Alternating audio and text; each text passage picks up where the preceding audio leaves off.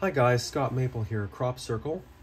I thought I would put together a video tutorial for those of you who may have messed up your Cylon preset buttons on the voice emulation package that we have provided you for the Cylon costumes that we offer.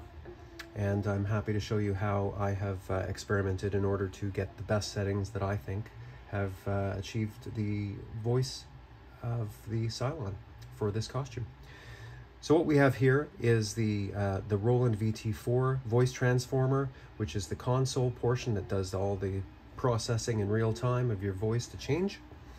And this is our amplifier, which has an onboard MP3 player to play back the I warble sound effect that we have located on a micro SD card on the side here. Now there are separate controls for it. I'm going to show you how to work them. By default, the sound will come on like this, but for the purpose of this setup, I'm going to turn that off. So I just hit pause on the MP3 player controls, which controls the files that are on there. So I'm going to plug in all of our cables and show you how to do that. The 3.5mm jack that we have goes into the mic here. And on the bottom of the console, this goes to the phones port. And I'm going to turn that away because I really want to avoid any kind of feedback. I have to hear the sound when it comes out, but I don't want to split my ears in the process. And here's the studio headset microphone that comes with the console. And I want to point out a feature here. If I remove the shield, you'll see that there is a microphone that has a flat edge on it. And you want to speak into this portion of it. So if you can, you may have to take that off. It's easy to put back on, but I usually have this about an inch away from my mouth when it's inside the helmet, and there's not a lot of space for that to be provided anyway, so it's best if you adjust your microphone sensitivity settings once you've got it in the same distance. You should actually be kind of whispering instead of speaking at full volume into it, because you don't want to overhear your own voice over the voice emulation that's coming out of your backpack.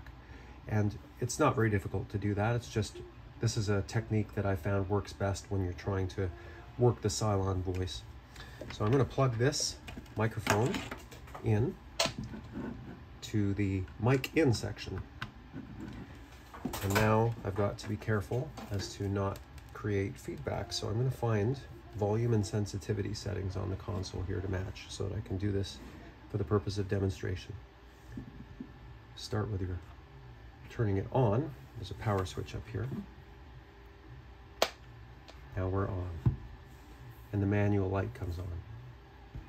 Okay.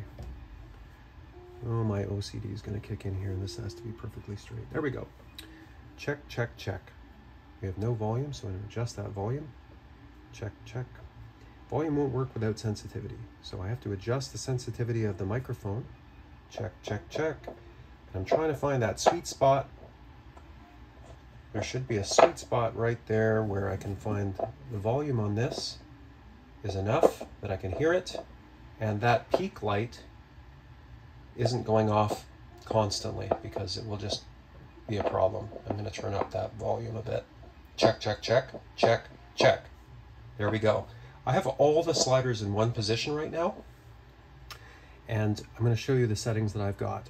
So we're on manual. I'm going to hit robot. And I'm also going to hit vocoder. Those two buttons are set. I want very little reverb on this, so I'm going to turn up the reverb just a tinch, perhaps to the second notch. You don't want to have too much of that because it sounds like you're running a monster truck rally otherwise, and we don't need that coming out of your unit. But the balance button, we're going to go for full effect. Okay? I'm also going to hit these sliders and put them right into the middle. I have key A is the best setting that I found. It just has the best amount of tone that you want to have to emulate that Cylon effect. So now that I've got the sliders in position, I'm going to actually turn it off and on again.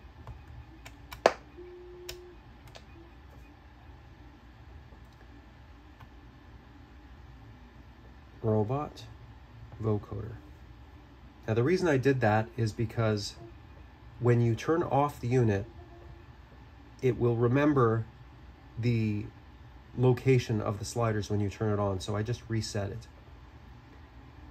This just gives me the optimal way to control the formant and the pitch when coming out of the console. So I'm going to experiment with this first to come up with my first preset. Check, check, check, check, check, 1, 2, 3. I'm going to reduce the formant here. Check, check, check, check, check, 1, 2, 3. Just bringing it down just enough to listen. And fairly soon I will be able to get the Cylon sound effect that I want. Check, check, check. I'm going to bring down slightly the pitch. Pitch, pitch.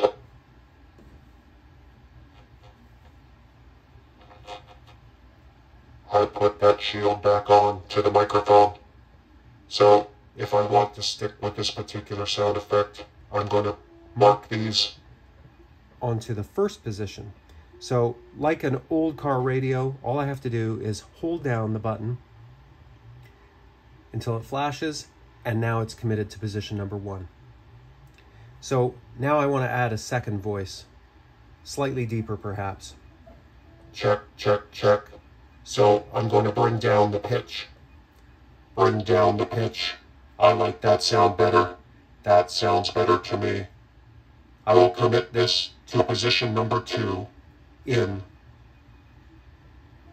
here. Holding down button number 2, that second voice is now set to position number 2. Number 2, number 1, number 2.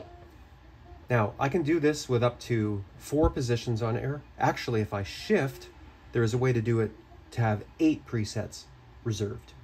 And anybody that has a want, you can write to me and I'll send you the PDF instruction manual for how to do the shift. But those 2 positions now, I want to point this out. I know a lot of people talk about hitting the knobs, or they bumped into them and then they lose all of their settings, which is true. You can do that, but I move all of the sliders up to the top, and regardless of where these are positioned for your day, if I hit any of these buttons, it will bring back the same. It brings back the same settings that you had allocated to the preset button at any moment, regardless of where the sliders or knobs are, with the exception of your volume and microphone sensitivity. So as long as you've got access to these buttons, you can bring back all of your original settings. Any adjustments that you make at this point, like if I move this, they will change that preset. But if I go back and hit it again with a single quick press, I can bring it back up. I hope that helps, and thanks for being here.